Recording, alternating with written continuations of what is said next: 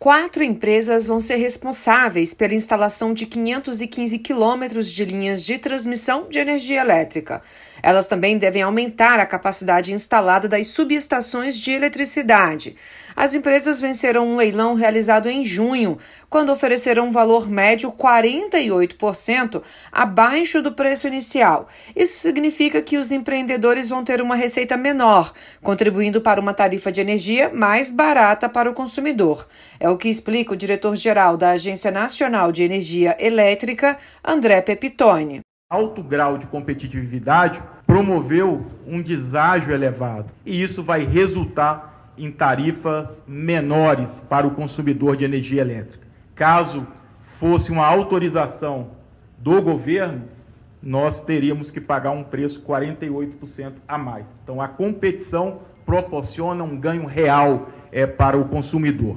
O ministro de Minas e Energia, Bento Albuquerque, destacou que apenas nos últimos anos a expansão da geração de energia elétrica no país foi de 13%.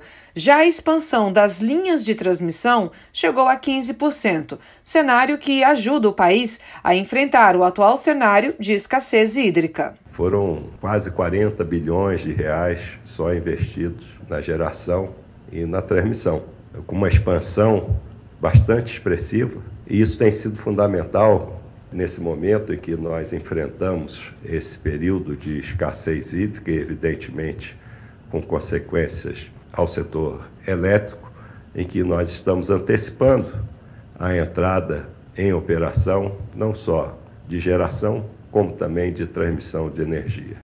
As linhas de transmissão vão ser instaladas no Acre, Mato Grosso, Rio de Janeiro, Rondônia, São Paulo e Tocantins.